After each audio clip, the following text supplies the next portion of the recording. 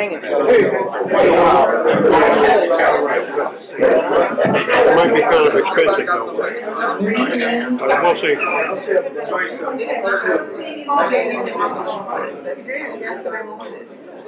Greetings, everyone. We're going to go ahead and get started.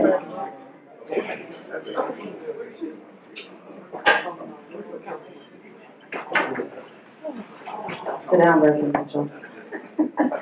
All right. Sweet blessings to everyone. It is absolutely a marvelous Monday, and we're so glad to see everybody here. And as usual, such warm energy that everybody has, and so I'm glad to be in this happy place with you.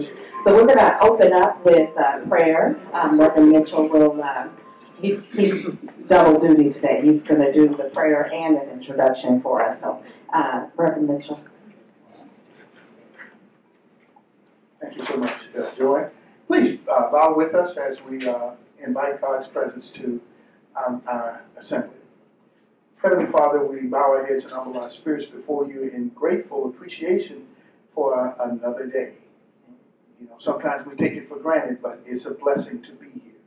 We ask now that you would bless the food that has been prepared, may it nourish our bodies, but we also ask that you would certainly bless this gathering as we come together as concerned community leaders and members to see what the future of our city will be, particularly in our district and throughout the city. So bless us and bless this day, bless this food, and bless our time together. This we ask in the precious holy name of our Lord and Savior, Jesus Christ. Amen. Amen. God bless you. Thank you so very much. Well, so some of you are very practiced at hearing our wonderful history for the LightHouse Luncheon. It was started by a thought that came to Floyd Wilson.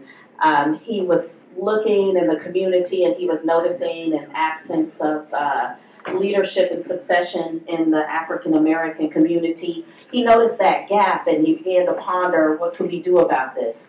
And so he decided to see a wonderful leader in our community, the late Reverend Claude Black, and they had a discussion and said, well, let's see, what could we do? Reverend Black definitely agreed. He said, you know, with the upward mobility that we have now in our community, we're no longer centralized as we used to be. It used to be that we would all gather together and share information and mentor one another, but now everybody's so spread out. So what can we do? So they got the idea to have this luncheon. And so they brought in the late Ed Miles, who used to work for District Attorney Susan Reed. And they began having this luncheon, and I think they had it like, I went one time, it was at Paisano's and a couple of different places, and then they finally settled on having it here at the Plaza Club. I think I came in maybe about 6 months after they started and started sending out the communications. And so we've been moving strong ever since. So we come together, not as an action group, but as an information group. We have wonderful speakers who come in and share great information with us, let us know what's going on in the community. Sometimes we have our elected officials, sometimes we have community leaders, sometimes we have business leaders giving us good information. And so while we are not an action group, each one of us is responsible for action, right? So that this information you get here, what are you going to do with it? So are you going to go share it with someone else? Are you going to act on it? What are you going to do with that information? So, so we're so glad that you're here. And not only do we get good information that hopefully we can use to build our community and build lives, but also what a wonderful networking opportunity, right? We get to meet beautiful people and hopefully find people that we can collaborate with and do great things with. If nothing else but just to encourage them, right? To give them a smile and tell them you can do it. I'm so glad to know you. What a beautiful person you are. So it's also an absolutely wonderful networking opportunity. So we're so glad that you're here. And speaking of networking, we're going to go around the room and let everybody introduce themselves. So if you could tell us your name and maybe who you're with and what you do, but Not a book, right? So I'll start off maybe because you know what, I didn't introduce myself. I'm Joy McGee, and I am a small business owner here in San Antonio, as well as I hold different community leadership roles, and I'm very glad to be able to lunch with you today. And I'm going to start off with you. My name is Deborah Bush, and this is my first time, and I was invited. So. Ken Love, Fortress Funding. Jackie Jackson, UTSA's Minority Business Center, and also I chair the City of Curry's Economic Development Committee. Regina Hornis, I'm a small business, but I also work at NLC's academic coordinator. Yeah, I'm San Antonio Councilman on Drug Awareness. Charles Houston, Frostbank Commercial Financing. Toney Hargrove, CEO, Ella Austin Community Center. Harold Foster, retired senior citizen. Frank Dunn, Insurance Agency. Milton Harris, small business owner, executive director of the 100 Black Men. Good afternoon, Cooper Ann Rector, senior citizen and community volunteer. LaTronda Darnell Harris. I am government relations for the Texas Senate and Texas House. Laverne Witherspoon, retired military and CEO for Texas Minority Fashion Week. Rose Bean, retired military, CEO for DET Enterprises Incorporated, and currently a real estate agent for EXP Realty. I'm Teresa Canales. I come wearing different hats, but this month I'm here again with Mayor Ron Nirenberg's campaign. Paula Appleton, native San Antonian, Primerica agent. Barbara Santos, retired. Maria Williams, owner of Majestic Events by Maria, as well as M2W Properties, second vice chair to the Alamo City Black Chamber. Sure is the first vice chair to the Alamo City Black Chamber. Uchenaya Agma with Equity Public Relations. Otis Mitchell, pastor of Mount Zion First Baptist Church, member of the Community of Churches for Social Action, and the Baptist Ministries Union. Mario Salas, former city councilman, assistant professor of political science, University of Texas, retired but not really. Keith Toney, city council candidate, District 2. Okay, and we have this beautiful young lady who just came in. Oh, I'm Lavonna Stewart. I'm with EXP Realty as well as San Antonio Association of Real Estate Brokers. Glad to have you. And now, Miss Banks. Hi. You want to introduce yourself? I'm catching you off guard. Want to say hi there? Hi, everybody. I'm a member of Bethel AME Church, member of the Dramatists Guild of America, and Delta Sigma Theta. Right. And then I'm Willie Mae Taylor, retired educator. And we're so glad to have Nowcast in our midst today. If you want to introduce yourselves. I'm Charlotte Ann Lucas. I lead Nowcast SA, which remarkably is going to turn 10 years old this September. We're like local public television on the internet, or your local C-SPAN. We give you access. And this is... Hi, I'm Hannah Wolf. I'm an intern with the Students in Startups program. I'm currently a student at Trinity University studying English and Geosciences.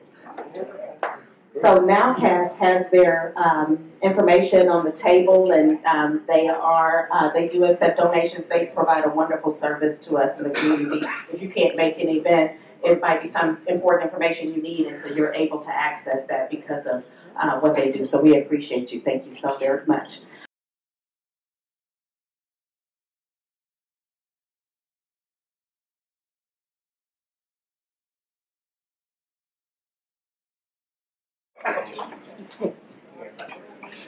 Thank you so much, Joy. It is with a great deal of pleasure that I have the opportunity to introduce a member of my congregation, but also a leader of our community. He is the Honorable Mario Salas, and he was a little bit, I think, shy in introducing himself a little bit earlier, but here are the things that I know about him. In addition to what he said, he is also quite a writer and an editor of articles, and books, and newspapers. He is, as he said, a professor and a former District 2 councilman, but he is also a historian, he's a Christian, he's a husband, a father, a grandfather, a political scientist, and a community leader. One thing you can always count on from Brother Mario is that he will give you the straight up interpretation of what he sees happening in the community. He's not going to bite his tongue. He's not going to hold back. And you will have no doubt where he stands and what he believes. That's a man you can trust because you never have to wonder what's going on. So he told me, he said, be careful what you say in introducing me. So without further ado, I present to you our moderator, Brother Mario Salas. Thank you, Pastor. And I told him that because I didn't want him to say nothing about what I just said or to do anything. Anyway, we're happy to be here. And I want to really thank Joy McGee for putting this stuff together. Give her a big round of applause. Thank you, Joy. Well, we're honored today to have two of the finalists. Obviously, we went through a big, with a lot of people running in the first round. They call that in politics the first round. Now we're in the second round. And that means a runoff. And so the runoff election is, we have 2 days of early voting left today, and I think it's open till 8 o'clock tonight. And tomorrow, the same thing, 8 o'clock tonight. Tomorrow night, so you haven't voted yet. You want to get that out of the way. And then, you know, people are funny about that. A lot of people like to get it out of the way because, who knows, you may not be available for on account of bad luck on the day of the election. So people want to do that when they can. And other people are what I call traditionalists. I'm going to vote on the election day and I'm not voting on the other day. And so you hear that both ways.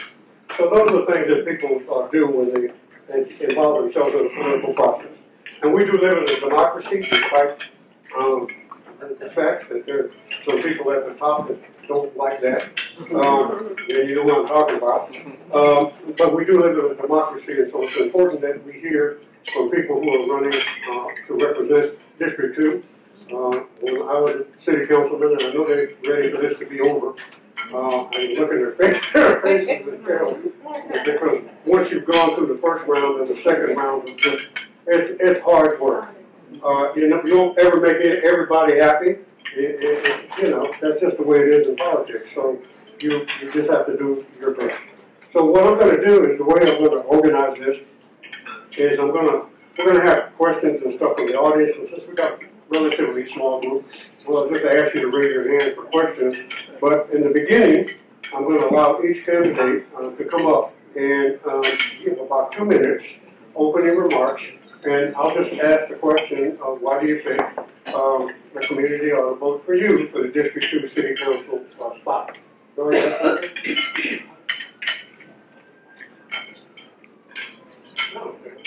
Who sits in the middle? Oh my God. All right. So I'm going to have both of them come up, if you will, and they arrange the chair. I thought that was for something else. Anyway, and don't get my chair, it's in the middle. And then I'm going to drag the mic over there, but for them. And I'll give each one of you 2 minutes, and you know, I'm old school, so I'm going to give, unless she doesn't want to, I'm going to give her first shot at the opening remarks. Then after they both give their 2 minute opening remarks, then we'll open it up for questions from the audience. I think I might have a couple of questions myself. And I'll probably get mine out of the way right away, so y'all can have more time. So, having said that, let her introduce herself. But I will say this City Council District 2 candidate in this runoff election, Jada Sullivan, so she can do the honors and tell us all about herself. Well, good afternoon, everyone. It is an honor and a pleasure to be in front of you. And I stand in front of you as a lifelong resident of District 2.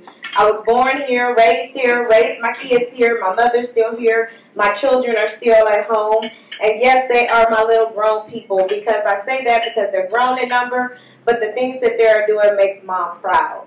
And so as I stand in front of you, I went to Gates Elementary School, went to Martin Luther King Middle School, and then I graduated from Sam Houston High School, where I graduated with honors. I became a statistic of what District 2 normally has. I became a mother at the age of 16. When I graduated from high school, I went to UT at Austin, and at that point, I did not understand how much debt my mom was racking up, sending 2 kids to college at the same time.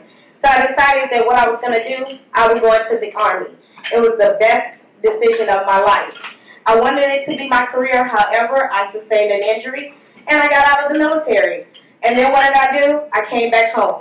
And I came back home to the same residence that I still reside in today because my grandparents understood the meaning of legacy. District 2 is truly a legacy. It's what we stand on, and the foundation here of the soil in District 2 is strong, it's rich, and it's vibrant. So when I stand in front of you, I stand in front of you because the legacy that was left for me by my late grandfather, the Reverend L.H. Mills, and by many of his counterparts in the ministry, made sure that I understood that my foundation and where it came from. So I stand because I know District 2 is a pillar of strength. I know District 2 can have the vibrance that it always had. We just need a person that sits in the seat that will be consistent, that will stay in the seat. It is not a platform to where I will build myself. It's not a platform that I'm looking to do 2 to 3 months. It's a platform where I will continue to do the work that District 2 needs. Our respect must be given. And the way that we get that is we get out there and we vote and we speak and we make our voices known. I've been appointed to the Martin Luther King Commission for the last 4 years. It has been a joy to see what we have done, from just having a march that went one day out of the year to having several different things that we consistently do throughout the year. When I work with the NAACP, I work with Mr. David Sherman, who does the veteran services, and I advocate for us as veterans. I'm a survivor of domestic abuse, sexual abuse, and my kids are my strength. So when I stand in front of you, you're looking at a pillar of strength that will lead this district into where we're supposed to be. And I thank you for your time, and I thank you for allowing me to be here today.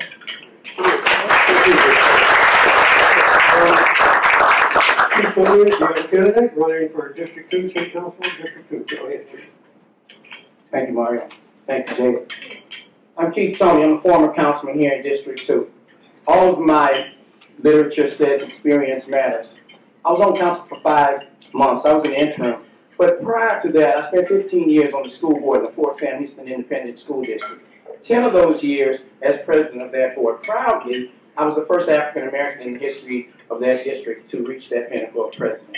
So I'm proud of that. Twice I was appointed to boards or commissions by District 2 council persons. Once by then Councilman Joel Williams, some of you all remember Joel, and again by then Councilwoman Ivy Taylor. So that's what I mean when I say experience matters. I've dealt with budgets because experience matters, and on council you will do that. I'm retired. I'm a retired civil servant. Had a pretty nice grade, so I did hire and fire. So I know how to deal interpersonally on a human resources management level with employees, with counterparts, with peers, professional peers. There's no learning curve. You don't have to worry about me getting down there and taking 3 months, 6 months to learn policies, processes, and procedures at City Hall. I know. We're ready to go. We're ready to hit the ground running. We don't have time for a learning curve. We need someone who's got big league skills, because we have big league issues and big league concerns in District 2. I'm not saying that the glass is half empty. It truly isn't. I think the glass is about 3/4 full, but we want to fill it up and run it over. How do we do that? Experience matters. That's how we do that. I have a bachelor's degree in government from Chapman University in Orange, California, and a master's degree in human resources management from Pepperdine University in Malibu, California. And I'm proud of those degrees, but I'm even prouder of my associate degree in speech. So you might wonder, why is he more proud of an associate degree than a master's from Pepperdine? Because when I got that associate degree, I had just come back from Vietnam, and my mind was scrambled.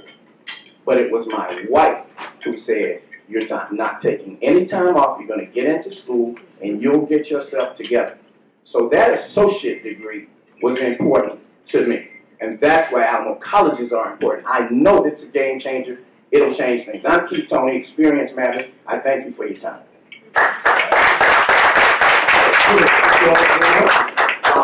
I thank them for sticking to the time pretty good. That's great. Okay, right now we can just rush into, and don't be bashful, don't be shy, ask questions. I do ask that you identify who you're asking the question of. If you're asking the question for both to respond, that's fine too, but tell us who you're asking, and if you're asking both or you're asking just one. So, having said that, if you want to raise who wants to kick something off, who wants to ask the question? Okay, come on up. I'm going to put you on the spot. You got to come up. Or at least right there is good. Thank you. Russell Day, Chief Financial Officer with SAGE, San Antonio for Growth of the East Side. I'd like for both of you to share with us, what do you see the top 2 priorities for District 2? And I'm going to give them each 2 minutes on each question, as long as there's not 300 questions. So the top 2 priorities of District 2 are definitely our crime, and then our property taxes and our youth. And so when you look at crime within District 2, I tell people in 1991 when we were at Sam Houston, a lot of times people don't realize that we were the generation that was tossed to the side, because we had all of the gang violence that fed into that one school. We had the shooting that happened, and it was glorified but never rectified. So we never had the community that came into our school to truly say, how can we combat this? What's going on? You had every part of the East Terrace, the Rixby Courts, you had the Wheatley Courts, you had all of these areas feeding into this one school, and it became a cesspool and a gumbo pot. And out of that, what you're seeing today are the remnants of our children that we had that are continuing to perpetuate the cycle. And it's gotten totally out of hand. Because every day when we were in school, we had a moment of silence. It seemed like it was going on every week. And that is what our children are experiencing today. So we have to kind of go backwards, catch up, and come forwards. And then we must do something about our property taxes, especially with our seniors. Thank you. Same question. Okay, I see economic development and infrastructure as the 2 top for me. And you might wonder, why doesn't he say crime? Because I think crime is a symptom. Because people are hurt. And hurt people hurt people. So people need hope. Right now they feel hopeless and helpless. So if I can't get a job, there's nobody in here. We can sit here now, we're all healthy, we're all happy, we're well fed, and guess what? And say, I would never sell drugs. I never say never. So, but we have to give them an alternative. So that's why we're working with people who can do that in the district. Give us some job training. So, you know we've been discovered. So they're coming in now. All the developers are here. So here's what we're saying to them. As a condition of doing business here in District 2, here's what we want from you, Mr. Developer. We want some job training from folks that look like us. So that's what we want from them. So we need economic development and infrastructure. That's good. Raise your hand. Who has a question?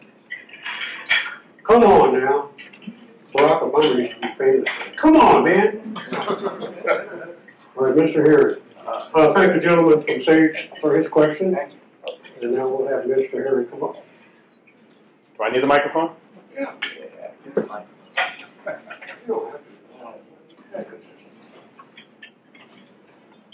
Well, I think that this is very important, this election.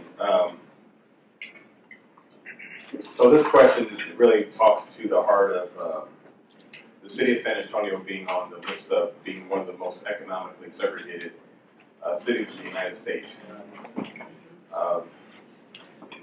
Current mayor has not really at all addressed it. District 2 is one of those districts that have a history of economic segregation. So please tell me what your plan is to help to get us off to the top of that list. This time I'll go with Toney. Well, the good thing is, as council person, we don't have to do it ourselves. Yeah, we have small business organizations. We have Blackbird, Mr. Herring's a part of it. We have these businesses who are really ready to go. They just need somebody with political will and somebody who's going to be there and not use the post as a stepping stone. So you don't have to worry about me leaving to become a judge. I'm not qualified to become a judge. So I'll be there. I'll be there. We both pledge that we'll be there. So that's what we need, is the political will to work with you. You know, we have the warriors, we have the army, if you will, in place just to work with you to really make it happen for District 2. It's happening everywhere else. It's happening everywhere else in this city. The things that District 8 take for granted in 9 and 10, we can't take for granted. As council persons, one of us is going to have to worry about sidewalks and things for our seniors not to fall in the street, while out there at Hardburger Park, they got $25 million for deer and skunk to cross the road. So we need somebody who can fight that crap and say, no, no, no, because they need my vote like I need their vote. And you got to know that going in, and we'll do that. So to combat the economic segregation that we have here in District 2, definitely we have a strong small business community. And going out to each one of those small businesses, because we know our small business owners are in-house. So we need to go to them and get them the certifications they need, show them how to navigate the website to become certified vendors. We have subcontractors, and that's great, but we have people in our community that can be prime contractors for the city of San Antonio. It's about putting the right pieces in place and making sure that we touch everyone within our community. Because if we're not touching each and every last one of us, we're still failing our own community. Now, the city of San Antonio, we know, has a population of where they don't see us. So we have to become visible for ourselves. And I've spoken to many people in our community that have come back, and they are not in that price range they're used to being at when they've been other places. We have to change the rhetoric for ourselves and come back to truly working with our community, making sure that everybody has the certifications they need, making sure that they have all of their business plans in place, and then we start making sure that we give ourselves the economic advancement that we need to become a prime contractor. Thank you. Okay. We have 2 guys standing up now.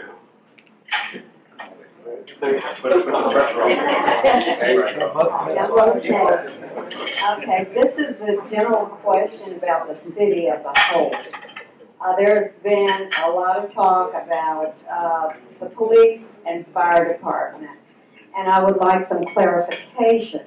Now, it's my understanding, and correct me if I'm wrong, but their pay is higher than Houston, Dallas, or Fort Worth. So the real issue is health care. And it's my understanding that they're fighting for free health care for not only themselves, but their families. And I'm wondering, how are we to pay for that? Because even the federal government doesn't give free health care, not even for the employee. And I would like both of you to give me your opinion on that. Yes, ma'am. So if we are to give free health care to all of our service people, we would bankrupt our city. And so what I would love to see happen is that we have partnerships. We have university health systems. We have MD Anderson. Those are things that we can partner together to get them some of the things they need health-wise instead of just continuously paying out their health care. We can have a partnership with most of the contracted doctors that we bring into the city. We can have them contracted as well with BAPSI or SAMC now, as we know it. If we start doing partnerships and start building into the resources that are coming here, instead of constantly giving out of the budget, then we start making sure that everyone is covered. But we cannot go into a city budget and pay everybody's health care, including their families, because then we'll bankrupt our whole city.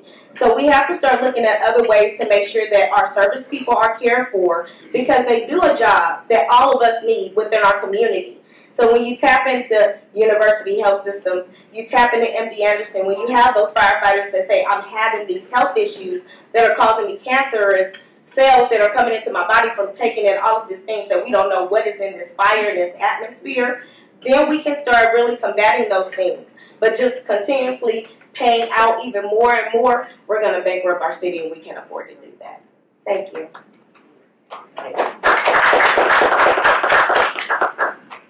The evergreen clause is what you're referring to with fire. So I'm going to delineate between police and fire. Right. Because police really have been to the table, and that's pretty much settled. So let's do that first. So we're talking about fire. That's what you're talking about. The evergreen clause is something that it's in a state of flux right now, but they're at the table, so that's good. Firefighters across this state have a cancer rate that is about 5 times the normal cancer rate, which is too high. Everybody in here has been touched by cancer in their families. But their rate is about 5 times higher. The city in 2014, actually, the then city manager had to come kicking and screaming to buy them air cleaners for their firehouses, which we did. I was on council then, and we did vote to get them because when they back in, they idle. And they're, in addition to as Jada alluded to, the fires, what's in a fire, who knows what's in it. So that's one of the things. Now, the family issue is the rub for them. And they're probably going to lose that. They're going to lose that. But for them, as first responders, we have to take care of them. Their cancer rate is extremely, extremely high across the board. And so that has to be taken care of. And the city can do it. There's money to do it. But the family is an issue that is going to go on property for another 6 months to a year.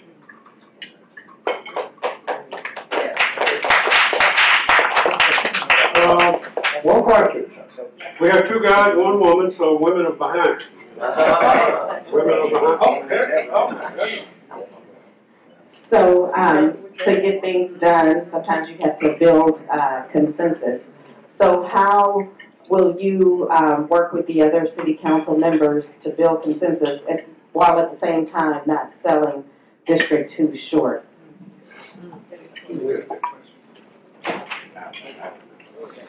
So, thank you, Ms. Joy. The way you build consensus is you truly have to get them to understand the uniqueness of District 2. A lot of times when I speak to the council members that are on the dais, and I ask them, what do you truly know about District 2?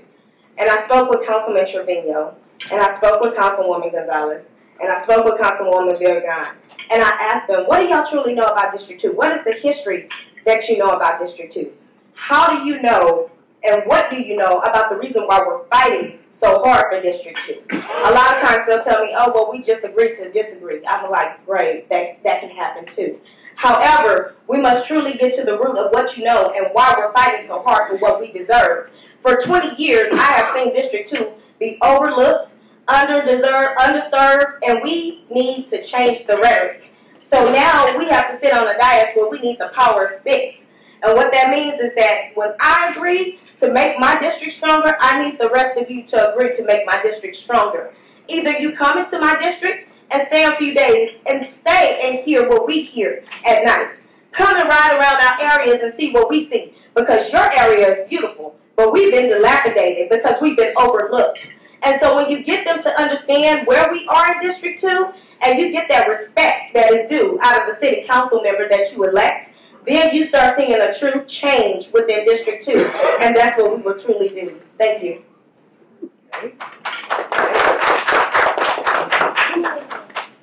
There's truly an interdependence, and most council persons know that. Each council person that Jada just named, I served with, and I can tell you that they get it, that they need us and we need them to get something done. And a rising tide lifts all boats. So if it helps 2, it's going to help 8 as well. It really will. So we know that they need that, and they know what we need. And I do say this, that you can't understand District 2 by coming to the MLK March and then getting off the east side. You can't. That doesn't help. And coming to the MLK March and not even going to a food vendor and spending $10. That doesn't help my district. Because when I go to the Chavez March, I spend money. I'll spend money, and not from any. I'm not going to spend it at McDonald's or Burger King. I'm going to go to a small vendor mom and pop, trying to make a living. So help us. Help us so we can work together. I've worked with those folks, and they'll work with us in most cases. And when they don't, then we negotiate from a position of strength. There's nothing wrong with doing that. They're not used to District 2 doing that, but they'll get used to it. Okay, the score is now tied 2-2. The women got 2, the men got 2. Who's going to break the tie? Raise your hand. Come on. I'm gonna put the mic in your hand in a minute. Come on, raise your hand. Who's got another question? You can. I'm sure you can think of one. Reverend Becker. I have one. The men are now here. Men are never. Thank you. Actually, I want to make a statement. The statement, first of all, is I am very, very honored that both of you are our final candidates because, you know, I've seen campaigns since I've been in San Antonio. I think you guys have run a great campaign, and whichever one of you gets elected, I think we're going to have a great representative in District 2. The question is, given the fact that one of you will become our council person, and we have a runoff for the mayoral position, what kind of relationship do you anticipate having with either the current mayor or the other candidate if he gets elected? Well, I've always had a positive working relationship with Mayor Nirenberg. We worked together when we were on council together. And when I came on council, he was the first council person to invite me to lunch, as a matter of fact. The very first. And I always joke with Rebecca Vierground. I said, now, I'm in 2 and you in 3, and you let this guy beat you. He invited me first, so I have a good working relationship with him. I have a great working relationship also with Mr. Brockhouse, because Mr. Brockhouse spends a lot of time in District 2. And so I've gotten to know him as well. So I don't anticipate any issues at all. And you brought up something about both of us being the finalists. Let me say this. If my count is correct, and Jada can correct me, this is our 20th forum. Our 20th forum. It's unheard of. And I couldn't be with a better candidate. And I don't call her an opponent. I always say she's a co-candidate. We're just 2 candidates out here trying to do what we do. And I always want to thank her publicly for being that kind of co-candidate that we can just try to look to the future for our district.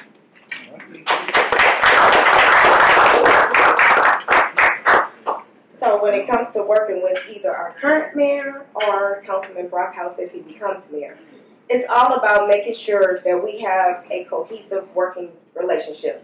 That means when I speak for my district, I need them to listen.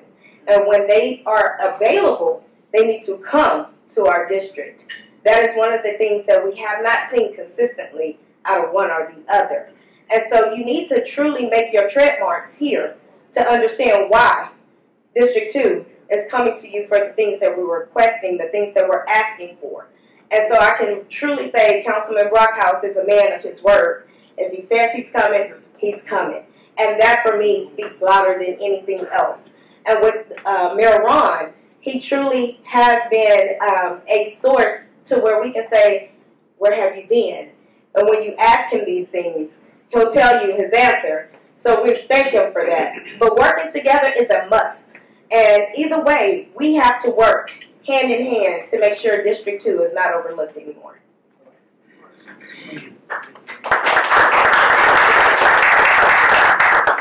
I got both of them beat. I had 42 of those meetings, so. And by the way, I ain't running for nothing.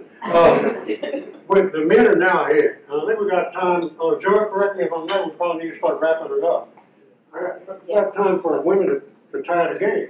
I have questions here from your challenge. The game is tied. Hi. I don't live in your district. I'm District 3. I'm curious, and this is a question for both of you. It's very important to have a professional team in place, especially when you're transitioning and you're going to be on a very tight timeline.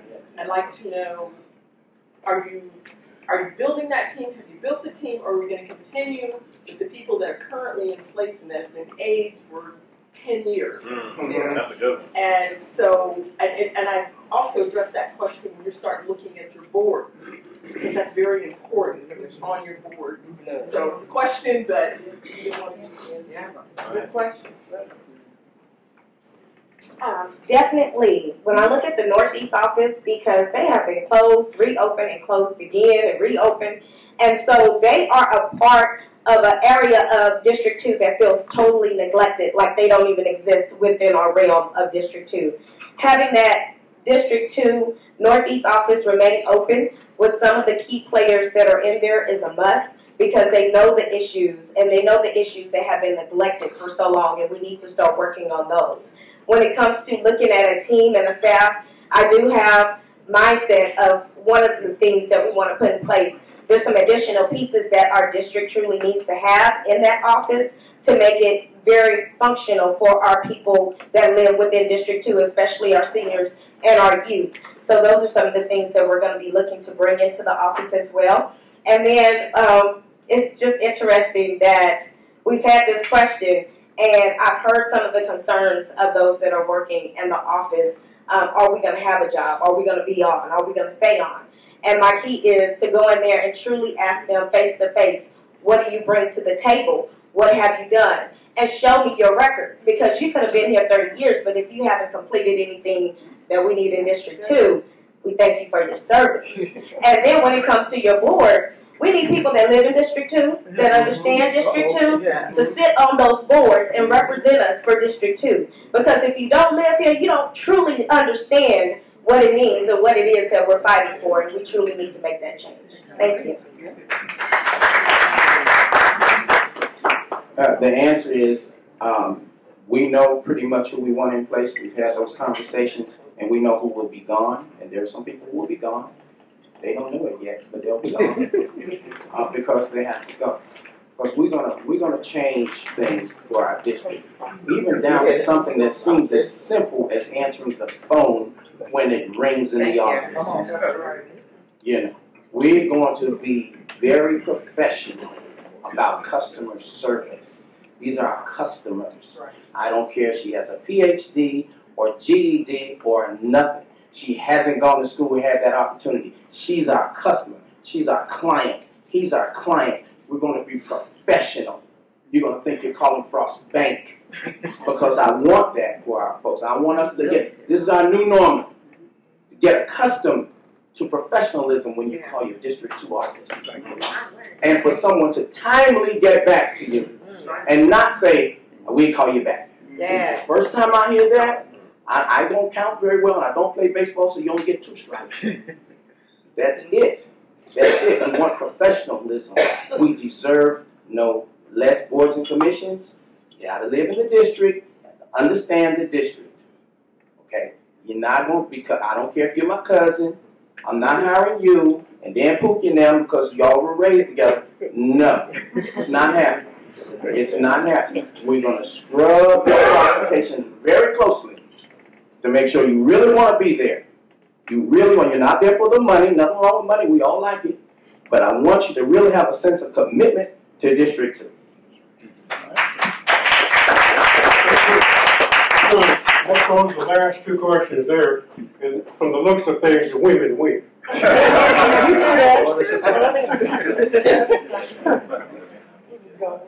My name is Rose Bean, and I own several properties in District 2. So I heard both of you all make a statement, and I'm not vying for a job, I'm retired.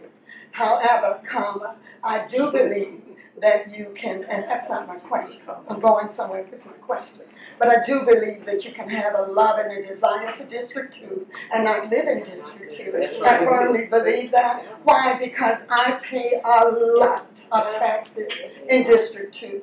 So that's free and it's no charge. However, my question is, my question is, in terms of zoning, if there was just one thing you could change about zoning in District 2, what would it be and why? That's a hard one. Good question. Just quickly before Yeah, to answer that, I did contact Commissioner Tommy Calvert, Precinct 4. He told me next year, I believe it'll be starting, you will no longer have to vote in your precinct. You'll be able to vote anywhere. Yes. And that's me praising Commissioner Calvert. So, but let me ask you, so in case they didn't know that, that's pretty new. Most people didn't know that. Ms. Bean, one thing we need to have is make sure that who we put on these boards and commissions really know what they're talking about. So that when someone like you who's a property owner, especially multi-property owner, that you're not, that the zoning laws aren't so onerous to you, and they are right now, and I understand that. In some cases, you end up with something beside you didn't want. In other cases, you want something there, the neighbors may want something there, you told them, you want to put something there, zoning says no. Zoning says no. Zoning's not supposed to be a big brother. It's supposed to work with you. And that's what we would do. So zoning is always an issue, but we have to have the right people in place. And I'm not sure that we have had recently for the district, for business people like yourself and for people who own property in the district. And so that's number one, is that we want somebody who's there, who understands it's not about you and what you can potentially get out of it, but it's about folks like Ms. Bean and the rest of us when you make these zoning decisions that don't have to be onerous, and they really don't have to be, just common sense. So that's number one, is that we want to make sure we have the right people in place.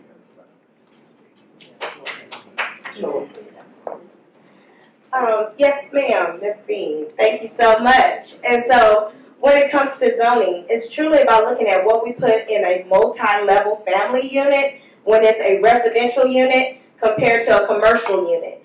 And so when you start looking at zoning, you want to make sure that you don't have your commercial and your residential that fits into your multi-level, because then we start having a cluster of areas that are congested. And we need to make sure that we have that zoning in place to make sure our areas are covered. And because we're so into looking into density within the city of San Antonio, making sure that we don't just plop a multi-level family unit in the middle of a residential unit would be wonderful. Thank you.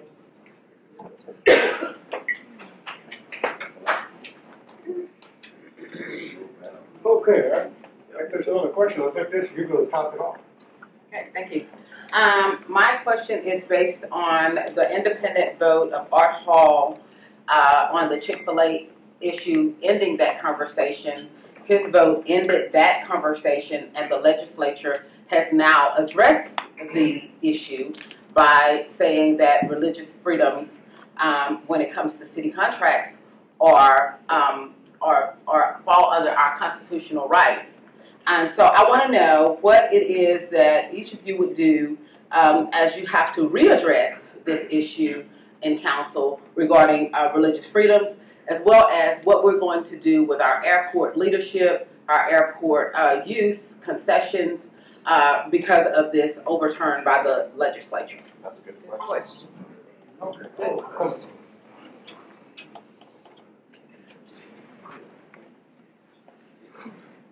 With so many issues in District 2, sometimes I sit and wonder why are we having this conversation about chicken sandwiches. However, when you look at Chick-fil-A, you have to really start looking at the fact that they are franchises.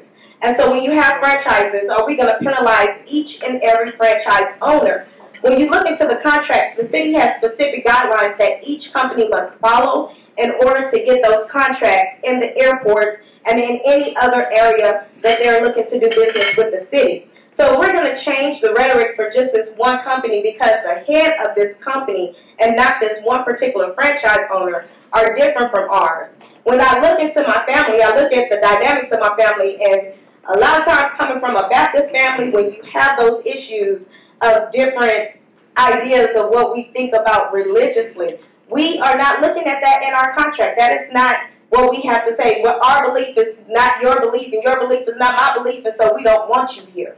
If we're going to talk about an all-inclusive city, we need to start looking at exactly how are we looking at our contracts and follow those guidelines to the T. Thank you. All right. One last call for questions. Wait a minute. He doesn't answer. One last call for questions. Can I answer this just before you answer? Just knowing that the legislature has made a decision that's higher than any contract, that you currently have. So address that from what you would do to change. To be fair.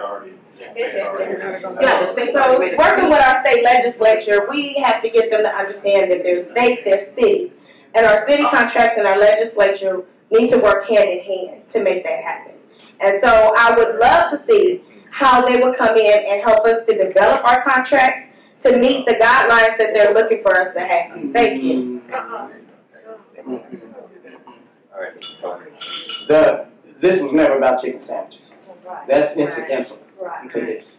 This is about religious freedom and municipal overreach. This was municipal overreach at its worst. How are you going to tell this business that they have to not close on Sunday? That's their business model, if that's what they want to do. And it's not going to hurt them economically. Chick-fil-A, if you ever try to get in their drive-thru, they're doing just fine. And the consumer should have a right for 6 days a week at least to choose Chick-fil-A if you're at the airport. And what has happened is not only the legislature gotten involved, the Supreme Court of Texas has gotten involved, and now the FAA is involved. So what can happen is this city can be painted with the brush of we are unfriendly to businesses that don't fit within our sphere. That's not good. That's not good. I have a lot of diversity in my family and in my friends. I don't choose my friends by who they live with, who they sleep with, or what they eat, or what they wear. I don't care. If you're good to me, I'm good to you. So that's what this is about. It's about overreach by a municipality, this city, and religious freedom, or lack thereof. Okay, I'm going to start wrapping it up. There's no more questions because you already have your share. And the winner won, by the way. But I do have a question as the moderator for both candidates. We removed that racist statue from Travis Park. The Confederate statue that needed to go. We got 22,000 signatures to remove that statue. I respect Ivy Taylor a lot, but we fell out over that issue. And our group won. We got those statues removed.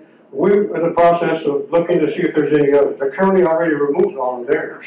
The city has got the one on our Travis Park, and there may be some others. So I wanted to ask them what are their position on Confederate statues, which, in my opinion, represent slavery in the city of San Antonio. All right. If Robert E. Lee, just replace Robert E. Lee with Booker T. Washington. Booker T. Washington just say, during the Civil War, said, I hereby declare war on the United States of America. Will there be any statues to Booker T. Washington? No. Not a one. Not one. Let's say this now, and we have to understand this. Robert E. Lee was an insurgent. He declared war on an established government of this country. That's what he did. And it wasn't economic. Well, it was economic because who was doing the economy? Slaves. So that's why I say that statue needed to go. The county started taking the plaques down immediately, but the city dragged their feet. See, so I don't owe anybody that's a descendant of Robert E. Lee anything at all. Anything at all. The best thing Robert E. Lee did for us was gave us Arlington National Cemetery. He didn't give it, we took it. We took it because we won. Now, I understand he was a general, and he was an effective general. But it was an effective general for the other side, for the enemy. He turned against the established government of this country. I'm a Vietnam veteran. I brought a Bronze Star Medal in Vietnam. So I didn't turn against my nation. Robert E. Lee did. The fact that he's white makes no difference to me. If it were Booker T. Washington, I'd say the same thing. Come on. He turned against it. And why did he do it? To maintain an established rule of law that was illegal and immoral, and we call it enslavement. That's why he did it. So take the statues down. Don't put them in a museum. Bury them for all eternity. I'm tired of hearing about Robert E. Lee. Me too. When it comes to our history, which District 2, I remember the times that we were in school, and our children don't even know the history of what we truly had to go through.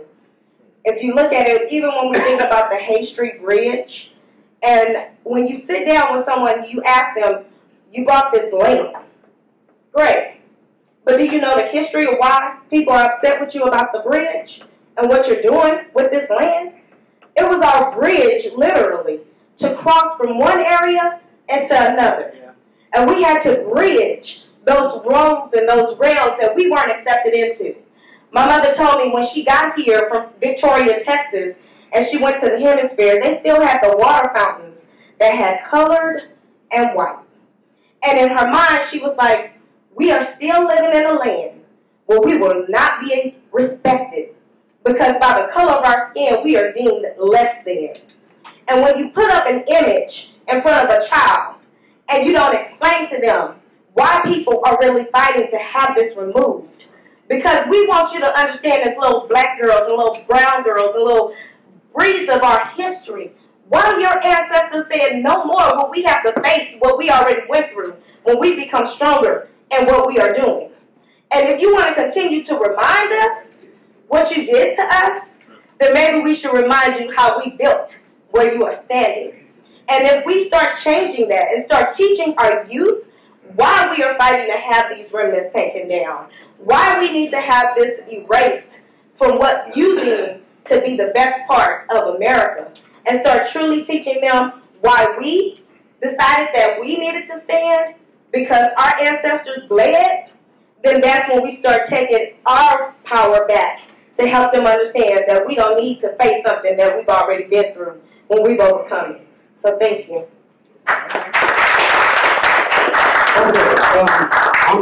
I'm just going to get one more question, and that's it. And she wanted to ask a follow-up. I'm going to let her do it because the women won anyway. So this is not going to change the vote. Okay, once again, I need clarification because it's my understanding regarding Chick-fil-A that it had nothing to do with gay rights, that it had to do with revenue.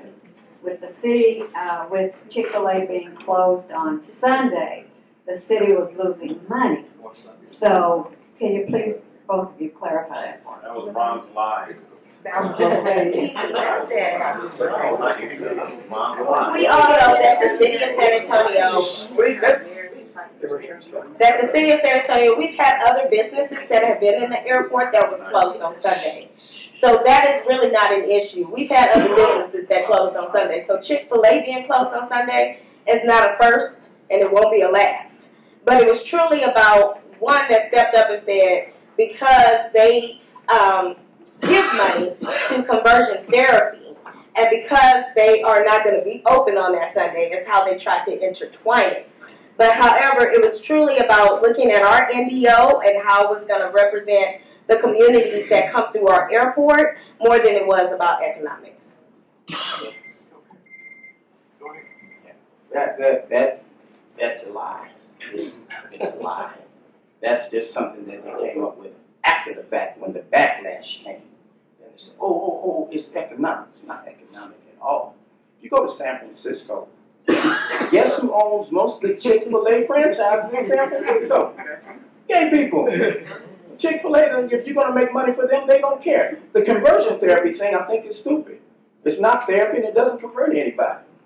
If I go and kidnap my 38-year-old son to make him believe a certain way, that's kidnapping. That's not any kind of therapy. So I don't agree with that. But this was about an assault on religious freedom. Yeah, the city's not worried about losing revenue from Chick-fil-A. But, I mean, if they worried about that, they could give me some of that money for that $25 million land bridge in Hartford Park. They didn't care about that went through.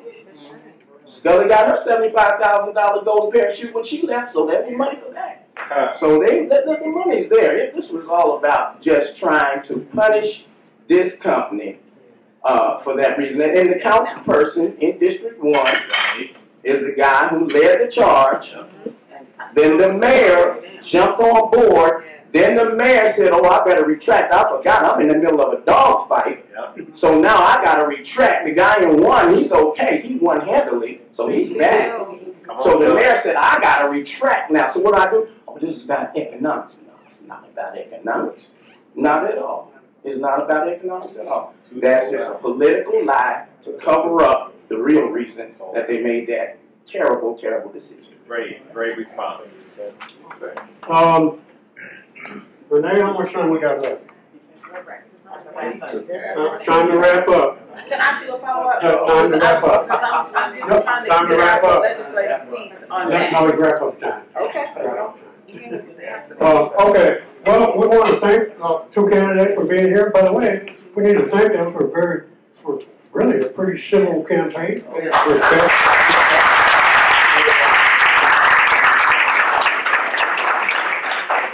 Not unlike me, but anyway. No, I think they did good. And you know, anytime you're running in a political office, you always have to bear the burden of that running for that office. And that means criticism here, there, everywhere. It also means thanks. So we do want to thank them for what they're doing. And we're looking forward to the election, which is on Saturday. At the 8th, you can still vote early tomorrow and Tuesday. So I'm going to give them 1 minute closing remarks. And so let's do that. Jada?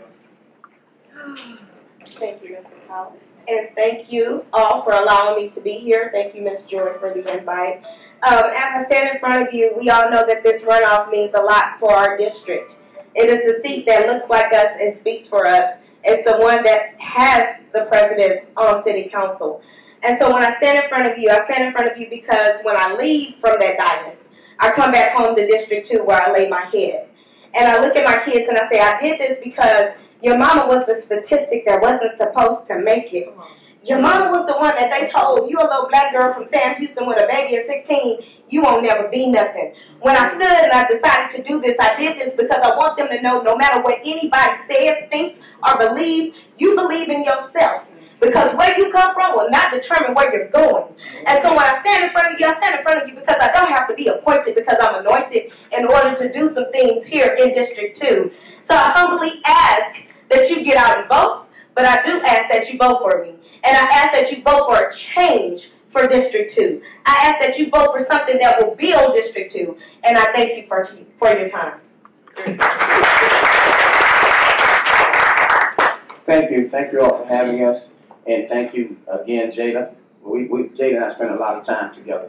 Believe me, we spent a lot of time together, and it's been nothing but a joy from the very beginning. Even though sometimes I make jokes that may be a little off color. And Jada, we usually sit beside each other so she look at me and go, So she's kept me straight. This is very important. We lose this seat this time, we may never get it again. Let's just wait. Can we be up front? We all family, right? Let's be 100 about it. It's not going to happen again. It's not going to happen again. We'll lose it. It's gone. Demographically, we're shifting. Was that politically correct enough? We're shifting. So we better be really, really conscious about what we do and how we vote, because it's going to make a difference for our grandchildren. District 2 is the shining city on the hill for me. It's not a stepping stone. I'm not looking to do anything else. I'm 67 years old. I'm comfortable. Thank God for Social Security. My wife and I are doing well. Got her military retirement. My disability. Her disability. So we're good. So this is about commitment for me. I can be comfortable. And when I finish this, I'm going home. I'm done. I'll be available to be in the community, but for political office, I'm done. I just want to help. Vietnam taught me that.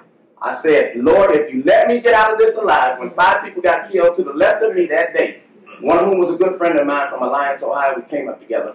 I said, I will serve you the rest of my life. Not in the pulpit like my grandfather, but I'll live a life of service. So please let me continue to live a life of service. I humbly ask for your vote. Thank you so much.